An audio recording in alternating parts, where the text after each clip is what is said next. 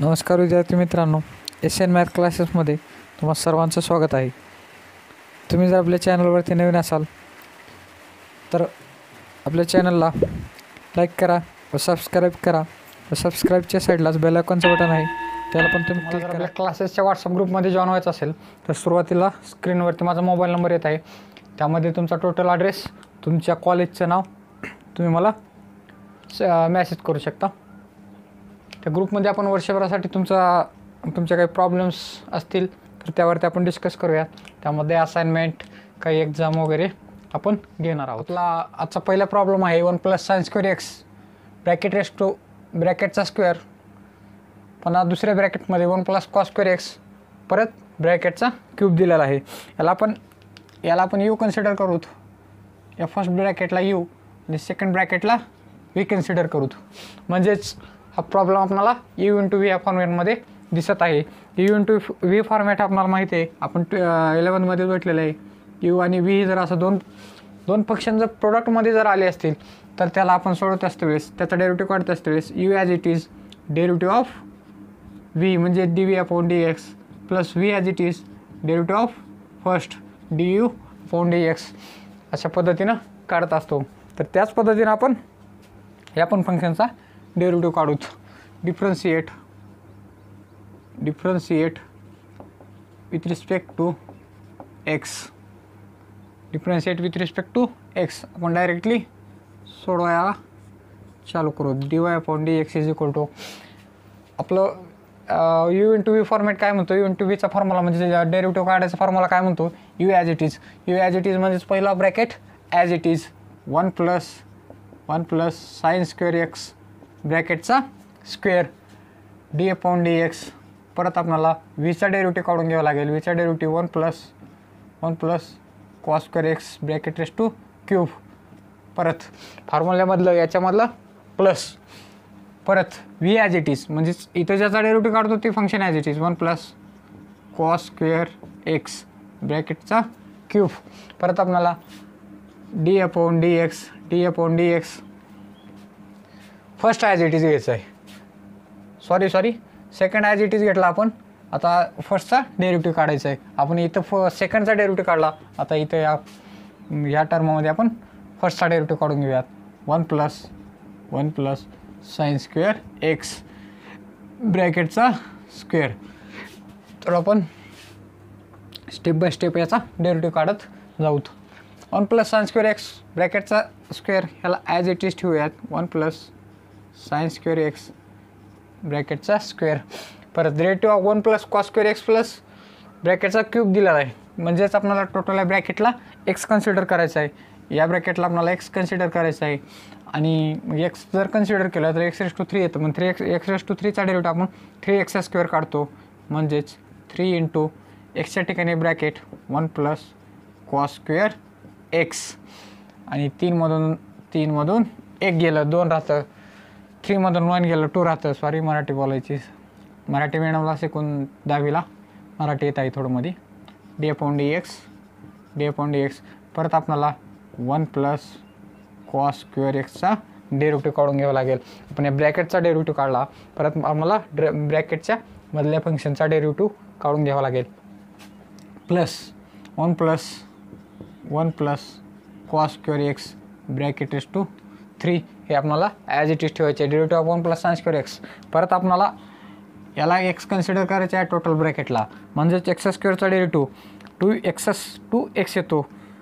2 × x ठिकाणी आपल्याला total bracket लिहून काढायचं आहे sin² x. परत आपल्याला या ब्रॅकेटच्या मधल्या फंक्शनचा डेरिव्हेटिव्ह काढून घ्यावा लागेल. 1 + sin² x 1 + sin² x इथं 2 - 1 घ्या, नाही घेतला तरी चालेल, घेतला तरी चांगली गोष्ट आहे. याला 1 + sin² x ब्रॅकेटचा square 3 × 1 + cos² x चा स्क्वेअर. परत 1 + cos² x चा डेरिव्हेटिव्ह cos² x चा डेरिव्हेटिव्ह 2 cos x × परत डेरिव्हेटिव्ह ऑफ cos x चा डेरिव्हेटिव्ह आपल्याला काढावा लागेल.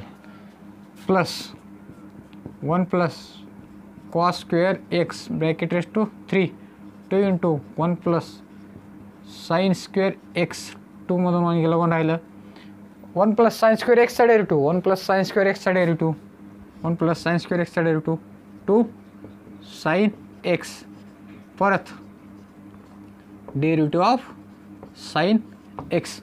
कंपोजिट फंक्शन म्हणजे फंक्शनमध्ये फंक्शन असतं, त्याला आपल्याला फंक्शनमध्ये फंक्शनचा डेरिव्हेटिव्ह काढत जावा लागेल.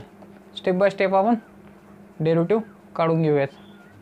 Is equal to 1 plus sine square x ब्रॅकेटचा square 3 आपण सुरुवातीला लिहून घेऊयात, थोडं व्यवस्थित दिसेल. परत 1 plus cos square x ब्रॅकेटचा square, परत आपल्याला या ब्रॅकेटमध्ये 2 कॉस एक्सचा डेरिव्हेटिव्ह मायनस साईन एक्स येतो, मायनस साईन एक्स आपण मायनस साईन एक्स प्लस इथलं 2 आपण इथं पण सुरुवातीला लिहून घेऊयात. इथलं 2 आपण सुरुवातीला लिहून घेऊयात. ही इथलं 2 आणि ही इथलं 3 सुरुवातीला लिहिलं म्हणजे थोडं व्यवस्थित दिसतं. तुम्ही कुठे लिहिलात तरी चालेल. 1 plus cos square x ब्रॅकेटचा cube इथलं 2 आपण लिहून घेतलं. 1 plus sine square x 1 plus sine square x परत या ब्रॅकेटमध्ये 2 साईन एक्स साईन एक्सचा डेरिव्हेटिव्ह कॉस एक्स साईन एक्सचा डेरिव्हेटिव्ह कॉस एक्स येतो. आपण बघितलं 2 sine x into cos x sine 2 x होतो. हे बरेच 2-3 फॉर्म्युल्यामध्ये तुम्हाला हे समजावून सांगितलं आहे, त्यामुळे तुम्हाला परत आता याची सांगायची गरज पडू नये. 2 साईन एक्स इंटू कॉस एक्सला आपण साईन 2 एक्स लिहू शकतो, साईन 2 एक्स, कारण की हा फॉर्म्युलाचा आहे, ट्रिग्नोमेट्रिक फॉर्म्युला आहे. 2 साईन एक्स इंटू कॉस एक्सचा साईन 2 एक्स होतो. आणि इथं 2 कॉस एक्स इंटू साईन एक्सला आपण 2 कॉस एक्स इंटू साईन एक्सला आपण हे मायनस सुरुवातीला घेतलं, मायनस -2 साईन एक्स सुरुवातीला घेतलं, sine x into cos x होतं. इथं पण आपण याला मायनस साईन 2 एक्स लिहू शकतो, मायनस साईन 2 एक्स लिहून घेऊ शकतो. Is equal to 3 of 1 plus sine square x ब्रॅकेटचा square 1 plus cos square x ब्रॅकेटचा square 2 cos x into minus sine एक्सला आपण आत्ताच बघितलं मायनस साईन 2 एक्स लिहू शकतो, plus 2 of 1 plus cos square x ब्रॅकेटचा cube परत 1 plus sine square x आणि 2 sine x into cos एक्सला आपण sine 2 x लिहू शकतो. त्यामुळे मग सुरुवातीला साईन 2 एक्स कॉमन काढून घेऊयात. थोडे 1-2 स्टेप आपल्याला जास्त लागले हरकत नाही. आपण थोडं सावकाश जाऊयात. 3 इंटू सॉरी 1 मिनटं आपण साईन 2 एक्स कॉमन काढून घेऊयात. इथं मायनस ॲज इट इज राहतं, मायनस याला आपण नंतर घेऊ. साईन 2 एक्स कॉमन काढून घेऊयात. साईन 2 एक्स जर एकच वेळेस जर मी कॉमन काढलो तर तुम्ही पूर्ण गोंधळून जाचाल. आपण या दोन्ही ह्याच्यामधनं टर्ममधनं साईन 2 एक्स कॉमन काढलं आणि इथलं मायनस आलं सुरुवातीला, -3ला देऊन टाकूयात. परत 1 plus sine square x ब्रॅकेटचा square परत 1 plus cos square x ब्रॅकेटचा square राहिलं, प्लस इथं 2 into 1 plus cos square x ब्रॅकेटचा cube आहे 1 प्लस साईन स्क्वेअर एक्स आणि हा झाला ब्रॅकेट क्लोज, कारण की आपण साईन 2 एक्स हे कॉमन काढलेलं आहे. परत या स्टेपमध्ये आपण काय कॉमन काढू, 1 प्लस साईन स्क्वेअर एक्स इथं आहे आणि 1 प्लस साईन स्क्वेअर इथं पण आहे, फक्त इथं स्क्वेअर आहे ब्रॅकेटचा, तिथं स्क्वेअर नाही. म्हणजेच आपण 1 प्लस साईन स्क्वेअर एक्स ही एक टर्म आपण यावेळेस कॉमन काढून घेऊयात. Sine 2 x as it is परत आपण 1 plus sine square x common काढतोय, म्हणजे 1 plus sine square x common काढलं. 1 प्लस साईन स्क्वेअर एक्स जर कॉमन काढलं तर ब्रॅकेटमध्ये -3 याच्यातलं 1 प्लस साईन स्क्वेअर एक्स गेलं, 1 plus sine square x common काढलं म्हणजेच 1 प्लस साईन स्क्वेअर एक्स आणखी एक राहतं, कारण की ते स्क्वेअर आहे असल्यामुळं आणखी एक राहतं. परत इथं 1 plus cos square x ब्रॅकेटचा square plus 2 1 plus cos square x ब्रॅकेटचा cube as it is 1 plus sine square x आपण कॉमन काढलेला आहे. परत नंतरच्या स्टेपमध्ये आपण याला असं स्टेप बाय स्टेप काढून घेऊयात, कारण की तुम्हाला यात कन्फ्यूज होणार नाही, त्यामुळे मी स्टेप बाय स्टेप जातो आहे. यातलं 1 प्लस कॉस स्क्वेअर एक्स आणि इथलं 1 प्लस कॉस स्क्वेअर एक्स आपण कॉमन काढूयात.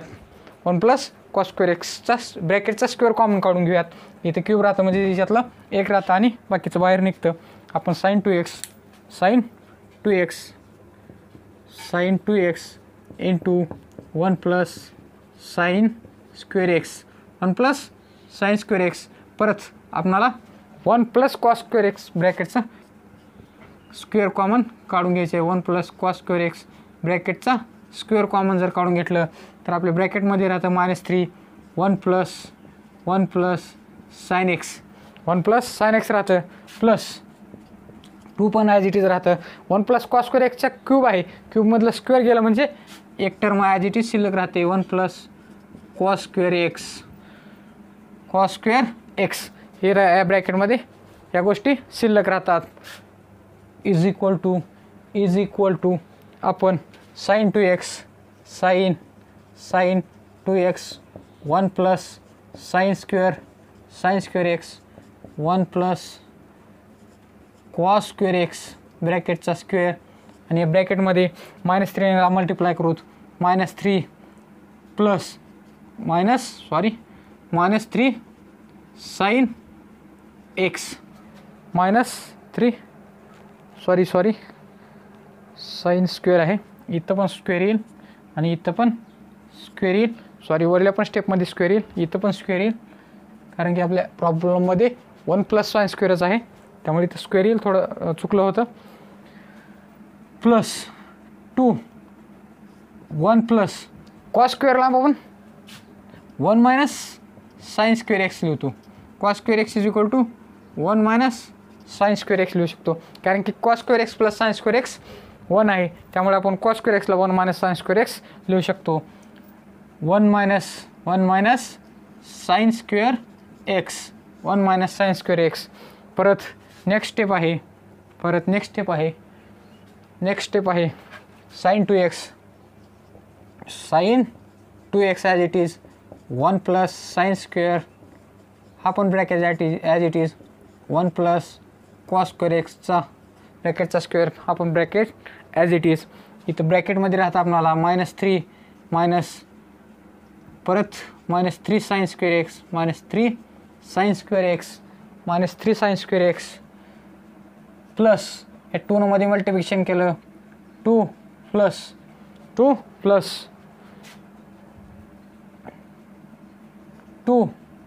परत -2 साइन स्क्वेअर एक्स आपण आता थोडं वरती घेऊयात, तुम्हाला व्यवस्थित दिसत नाही इथं. dy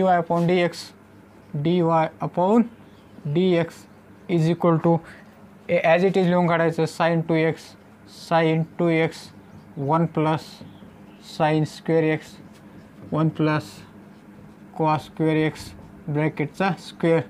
परत आपल्या ब्रॅकेट या मेन ब्रॅकेटमध्ये -3 इथलं -3 साइन स्क्वेअर एक्स आणि -2 sine square x -5 sine square x होतं.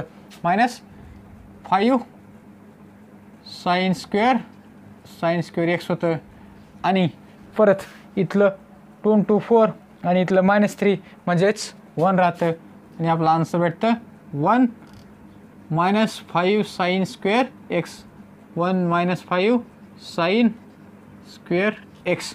थोडं जाग्याचा प्रॉब्लेम असल्यामुळे थोडंफार की झालं असेल, समजून घ्या. तुम्ही याची स्क्रीनशॉट घ्या, 1-2 वेळेस तुम्ही स्वतः सॉल्व करा हा प्रॉब्लेम. या प्रॉब्लेममध्ये तुम्हाला इथपर्यंत काहीच प्रॉब्लेम नाही, इथून 100% तुमची चूक होण्याची दाट शक्यता आहे, त्यामुळे तुम्ही 1-2 वेळेस लिहून काढा. ठीक आहे, तुम्ही स्क्रीनशॉट घ्या आणि नंतर लिहून काढा. यानंतर आपण नेक्स्ट प्रॉब्लेम बघूयात. आपल्याला नेक्स्ट प्रॉब्लेम आहे y is equal to √cos x plus √cos of √x हा प्रॉब्लेम दिलेला आहे. अशा पद्धतीचे आपण प्रॉब्लेम्स बघितलेला आहे, त्यामुळं हा प्रॉब्लेम मी सोडवून देणार नाही, तुम्हाला प्रॉब्लेम होमवर्कसाठी असेल, तुम्हाला प्रॉब्लेम होमवर्कसाठी असेल, तुम्हाला प्रॉब्लेम होमवर्कसाठी असेल, तुम्ही हे तुमच्या घरच्या घरी बसून तुम्ही सॉल्व करा. यानंतरच आपण नेक्स्ट प्रॉब्लेम बघूया. नेक्स्ट प्रॉब्लेम आहे y is equal to log of sec 3x plus tan 3x. y is equal to log of sec 3x plus tan 3x. Differentiate with respect to x. खरं तर हा खूप सोपा problem आहे, तरी आपण घेऊयात. dy upon dx, dy upon dx, d upon dx, log of sec 3x plus tan 3x is equal to log एक्सच्या ठिकाणी हे पूर्ण टोटल टर्म आलेले आहे. एक्सच्या ठिकाणी पूर्ण टोटल टर्म आलेले आहे. आपलं मेन फंक्शन आहे लॉग एक्समध्ये येतं, लॉग फंक्शन आहे म्हणून लॉगचा डेरिव्हेटिव्ह आपण 1 अपॉन एक्स असतो, 1 अपॉन एक्स. पण एक्सच्या ठिकाणी टोटल टर्म आहे त्यामुळं सेक 3x प्लस टॅन 3x येतं. परत डी अपॉन dx. आपल्याला सेक 3x प्लस टॅन 3xचा डेरिव्हेटिव्ह काढून घ्यावा लागेल. सेक 3x प्लस टॅन 3xचा डेरिव्हेटिव्ह काढून घ्यावा लागेल is equal to 1 upon sec 3x plus tan 3x as it is into derivative of sec 3x plus tan 3xचा derivative of sec 3xचा derivative sec 3x into tan 3x. कारण की सेक एक्सचा derivative सेक x into tan x असतो. त्याच पद्धतीनं सेक 3x into tan 3x into एक्सच्या ठिकाणी 3x आहे म्हणून 3xचा derivative 3xचा derivative 3 plus टॅनचा derivative tan एक्सचा डेरिव्हेटिव्ह सेक स्क्वेअर एक्स असतो, सेक स्क्वेअर एक्स. पण एक्सच्या ठिकाणी आपल्याला 3x आहे म्हणून 3xचा डेरिव्हेटिव्ह परत 3xचा डेरिव्हेटिव्ह परत 3. ह्याला तुम्ही ब्रॅकेट केला तरी चालेल is equal to 1 upon sec 3x plus tan 3x into sec 3x into tan 3x into 3 plus sec square 3x into 3. म्हणजे इथं पण सेक 3x आहे, इथं पण सेक 3x आहे. सेक स्क्वेअर 3x मधले एक सेक 3x आपण कॉमन काढू शकतो. आपण या दोन्हीमधलं सेक 3x कॉमन काढूयात. सेक 3x मग सेक 3x जर कॉमन काढत असतो आपल्याला इथं 3 पण दिसतंय. इथलं सेक 3x आणि इथलं या स्क्वेअरमधलं एक सेक 3x आणि इथं पण 3 आहे, इथं पण 3 आहे म्हणून आपण 3 सुरुवातीला 3 कॉमन काढलं आणि यामधलं सेक 3x कॉमन काढलं. मग ब्रॅकेटमध्ये राहतं टॅन 3x प्लस याच्यातलं सेक 3x. एक काढलं म्हणजेच एक राहतं. इथं पण बघितल्यानंतर आपल्याला सेक 3x प्लस टॅन 3x दिसतं आणि इथं tan 3x plus sec 3x दिसतं. म्हणजेच 5 अधिक 3 काय आणि 3 अधिक 5 काय. आन्सर आपलं दोन्ही 8च येतं. त्याच पद्धतीनं tan 3x plus sec 3x काय आणि सेक 3x प्लस टॅन 3x काय हे दोन्ही सारखेच आहेत. त्यामुळे हे पण कटतं आणि हे पण कटतं आणि आपलं फायनल आन्सर राहतं 3 सेक 3x. खूप सोपा प्रॉब्लेम आहे तरी आपण सॉल्व केलेला आहे. तुम्ही याची स्क्रीनशॉट घ्या. यानंतर आपण नेक्स्ट प्रॉब्लेम बघूयात. आपला नेक्स्ट प्रॉब्लेम आहे y is equal to 1 plus sign x degree आणि 1 मायनस साइन x डिग्री. ही जर असं आलं तर डिग्री, कारण की तुम्हाला angle and it's measurement 11चा first चॅप्टरच आहे अँगल अँड इट्स मेजरमेंट. त्यामध्ये तुम्हाला डिग्री रेडियन म्हणजे काय झालेलं आहे. तरी 1 डिग्री असेल तर is equal to pi upon 180 radian असतं. हे तुम्हाला 11मध्ये झालेलं आहे. म्हणजेच x डिग्री जर असेल तर पाय x अपॉन 180 रेडियन असतं. म्हणजेच जरी असं आलं तर या ठिकाणी आपण पाय x अपॉन 180 घेऊ शकतो. हे तुम्हाला 11मध्ये झालेलं आहे. तर आपण हा आपला प्रॉब्लेम यू अपॉन व्ही या फॉर्मॅटमध्ये आहे. यू अपॉन व्ही म्हणजेच याला आपण यू कन्सिडर केलं आणि या डिनॉमिनेटरला व्ही कन्सिडर केलं. तर आपण याचा डेरिव्हेटिव्ह काढत असते वेळेस differentiate with respect to x त्या गोष्टी तुम्ही लिहून घेत चला. जर तुम्हाला समजत असल्या तर चांगली गोष्ट आहे, नाही समजली तर तुम्ही लिहून घेत चला, कारण की पुढं पण तुम्हाला या डेरिव्हेटिव्ह इंटिग्रेशनमध्ये या गोष्टी येतील. dy upon dx is equal to you upon व्हीचं आपल्याला माहिती आहे, व्ही ॲज इट इज घेतो 1 minus sine of x degree as it is घेतलं. परत आपल्याला डेरिव्हेटिव्ह काढायचं आहे न्यूमरेटरचा म्हणजेच 1 प्लस साईन एक्स डिग्रीचा. या दोन्हीच्यामध्ये मायनस आहे. त्यानंतर 1 plus sine x degree as it is म्हणजेच यू ॲज इट इज. परत आपल्याला डेरिव्हेटिव्ह ऑफ व्ही काढायचे 1 मायनस साईन एक्स डिग्री आणि याला टोटली आपण व्ही स्क्वेअर करतो म्हणजेच डिनॉमिनेटरचा स्क्वेअर करतो. 1 मायनस साईन एक्स डिग्रीचा स्क्वेअर करतो. आपण याला सॉल्व करून घेऊयात. 1 minus sine x degree as it is derivative of 1 plus sine x degree 1चा derivative 0 असतो प्लस साईन एक्स डिग्रीचा डेरिव्हेटिव्ह कॉस एक्स डिग्री येतं. परत एक्स डिग्रीचा डेरिव्हेटिव्ह या पद्धतीने आपण काढू शकतो. एक्सच्या ठिकाणी आपल्याला हे घेऊ शकतो म्हणजे D upon D x. X डिग्रीचा डेरिव्हेटिव्ह काढायचा आपल्याला. एक्सच्या ठिकाणी एक्स डिग्री आलेला आहे. त्यामुळं एक्स डिग्रीला आपण पाय अपॉन एक्स 180 घेऊन याचा डेरिव्हेटिव्ह काढतो. मायनस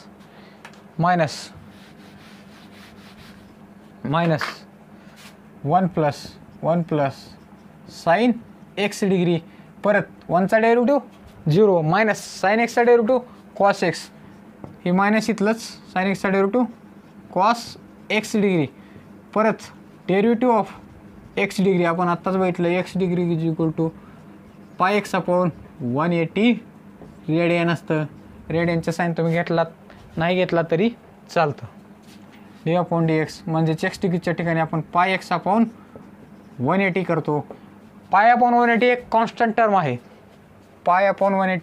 ही एक कॉन्स्टंट टर्म आहे आणि आपल्याला माहीत आहे कॉन्स्टंट टर्मचा डेरिव्हेटिव्ह आपण 0 घेत असतो. जर सिंगल कॉन्स्टंट असेल तर त्याचा आपण डेरिव्हेटिव्ह 0 घेत असतो. तर ते मल्टिप्लायमध्ये असेल तर मग त्याच्या तीच संख्या आहे तोच नंबर येत असतो.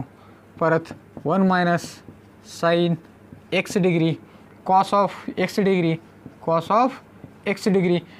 परत पाय एक्स अपॉन 180चा डेरिव्हेटिव्ह पाय 180 येतो कारण की एक्सचा डेरिव्हेटिव्ह 1 असतो. आणि एक्स बरोबर जर कॉन्स्टंट आलं के एक्स इज इक्वल टू असेल तर के एक्स इज इक्वल टू के येतो.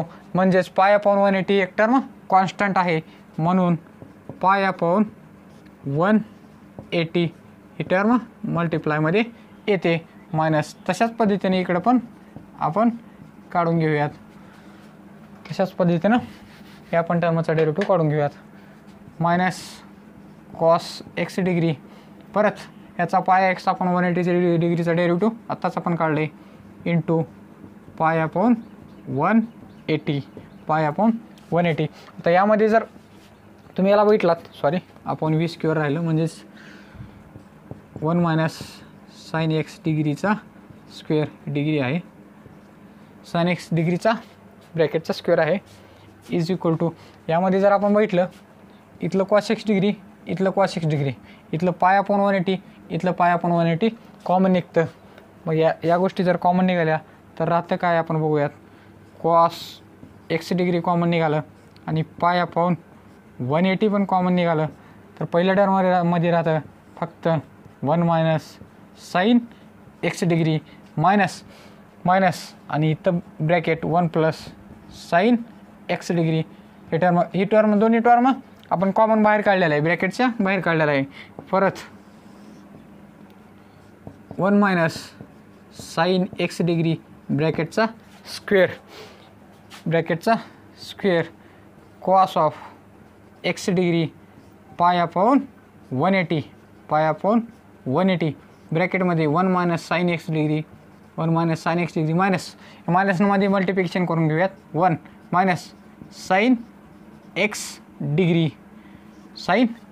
राहतं अपॉनला ह्याला 1 मायनस साइन एक्स डिग्रीचा स्क्वेअर राहतो. सॉरी आपलं 1 मिनिट चुकलं. इथलं मायनस आणि इथलं मायनस प्लस होतं, इथलं मायनस आणि इथलं मायनस प्लस होतं, म्हणजेच ही टर्म प्लस होते. मग आपलं आन्सर काय येतं, इथं पण प्लस होतं. 1 minus sine x degree plus 1 plus sine x degree, म्हणजेच इथलं मायनस साइन एक्स आणि इथलं मायनस साइन एक्स कॅन्सल होतं आणि इथलं 1 आणि इथलं 1 2 येतं. म्हणजेच आपण फायनल आन्सर लिहून घेऊयात D upon D Y upon D x cos, इथलं 1 × 1 2 होतं, 2 बाहेर काढलं, 2 cos of x degree pi upon 180 याला total upon 1 minus sine x डिग्रीचा स्क्वेअर. हे आपलं फायनल आन्सर आलेलं आहे. इथं आपण थोडं हे येते वेळेस लक्षात राहिलं नव्हतं, थोडं कन्फ्यूज होत असतं. तर समोरून रिस्पॉन्स असेल विद्यार्थ्यांचा तर या गोष्टी चुकत नसतात. जर आपण सिंगल असं शिकवत असलो तर या चुका घडत असतात. तुम्ही थोडं समजून घेत चला. तुम्ही याची स्क्रीनशॉट घ्या, खूप सोपा प्रॉब्लेम आहे, नंतर लिहून काढा. नेक्स्ट प्रॉब्लेम आहे y = cot of log x by 2 minus log of cot x by 2 हा प्रॉब्लेम आहे. तर आपण याचा डेरिव्हेटिव्ह काढू. Differentiate with respect to x dy upon dx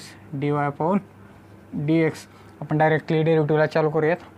cot x चा derivative minus cosec square x असतो आणि एक्सच्या ठिकाणी आपल्याला log x अपॉन 2 फंक्शन दिलेलं आहे, म्हणजेच log x अपॉन 2 घ्यायचं. परत derivative of log x upon 2चा derivative काढून घ्यायचा. अवघड असं काहीच नाही, फक्त तुम्ही थोडं व्यवस्थित असं लक्ष देत चला. Minus log of cot x bye 2चा derivative log x चा डेरिव्हेटिव्ह 1/x असतो. त्याच पद्धतीनं log ऑफ फंक्शन आहे, एक्सच्या ठिकाणी cot x बाय 2 फंक्शन आहे, म्हणजेच cot x अपॉन 2 करायचं. परत आपल्याला derivative of cot x upon 2चा derivative काढून घ्यावा लागेल. यातली एक स्टेप तुम्हाला करण्यासाठी दिलेली आहे, फक्त ही थोडं समजून घेत चला. परत आता आपण एवढं 5-6 लेक्चर झाले आपले, त्यासाठी मी काही स्टेप थोडं वगळत आहे, तर तुम्ही ते समजून घेत चला.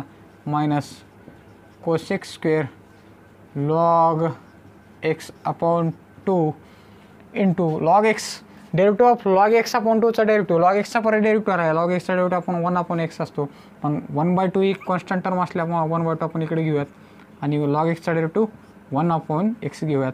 मायनस ही 2 वरती जातं किंवा तुम्ही खाली जरी ठेवलात तरी त्याचा काही प्रॉब्लेम नाही. ठीक आहे, ॲज इट इज आपण खालीच ठेवूयात, तुम्हाला थोडं कन्फ्यूज होईल. cot x upon 2 into derivative of cot x चा derivative minus cosec square minus, पण इथलं 1/2 आपण इथं पण कॉमन काढून घेऊयात, म्हणजे साईडला काढून घेऊयात. cot x चा derivative minus cosec square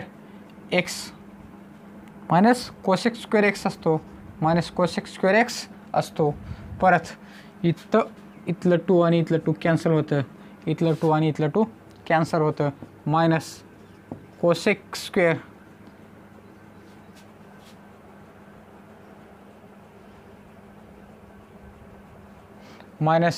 square log x upon 2 into 1/2x into 1/2x असं मल्टिप्लाय होतं. मायनस आणि इथलं मायनस बाहेर येतं आणि प्लस होतं आणि याला 1 इथलं 2 कटलं म्हणजे 1/cot x राहतं इंटू मायनस इथलं प्लस झालं त्यामुळे नुसता कोसेक स्क्वेअर एक्स राहतं. याला आपण 1/cotला टॅन करून 1/cotला टॅन करून घेऊयात. Minus cosec square log of x/2 आपण याला टोटली 2x घेऊ शकतो. प्लस 1/cotला आपण टॅन एक्स घेऊ शकतो आणि कोसेक स्क्वेअरला ॲज इट इज घेऊ शकतो. त्याला आपण इक्वल टू इथे घेऊत dy/dx. हे तुमचं झालं फायनल आन्सर. पण तुमच्या CET किंवा JEEचे जर तुम्ही एक्झाम देत असाल तर याच प्रॉब्लेमला थोडंफार तुम्हाला फिरवून विचारताना तुम्हाला खाली 4 ऑप्शन दिलेले असतात. त्यामध्ये ह्या टॅन एक्स तुम्हाला आणखीन एक स्टेप करून दाखवतो. टॅन एक्सला आपण साईन x/cos x करू शकतो into cosec square एक्सला 1/sin square x करू शकतो. 1/sin स्क्वेअर x करू शकतो. इथलं साइन एक्स आणि इथलं साइन स्क्वेअरमधलं एक एक्स कटतं म्हणजेच खाली राहतं 1/cos x into sine x. पण इथं 2 घेतलं, इथं पण 2 घेतलं आणि याला 2 sin x cos xला याला इज इक्वल टू करतो तुम्हाला इथं 2 आणि खाली 2 cos x sin xला आपल्याला sin 2x घेऊ शकतो. sin 2xला 1 म्हणजेच 2 कोसेक 2x म्हणजे या टोटली टर्मला तुम्हाला कोसेक 2x हे आपण लिहू शकतो. पण कसं 2 आहे इथं.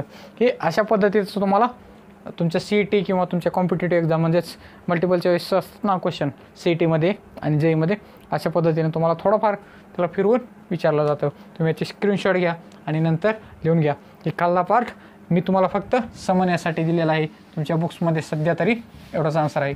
तुम्ही लिहून घ्या आणि याचे स्क्रीनशॉट घ्या आणि नंतर लिहून घ्या. आज आपण इथंच थांबूयात.